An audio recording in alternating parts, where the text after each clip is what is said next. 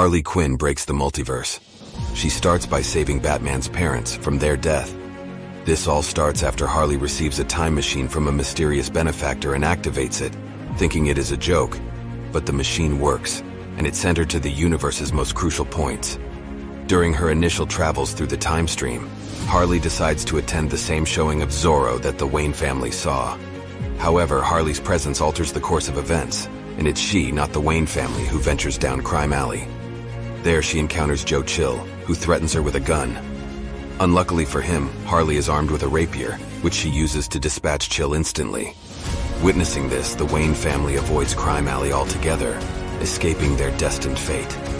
Consequently, Bruce enjoys a happy childhood, growing up without the shadow of becoming Batman ever looming over him.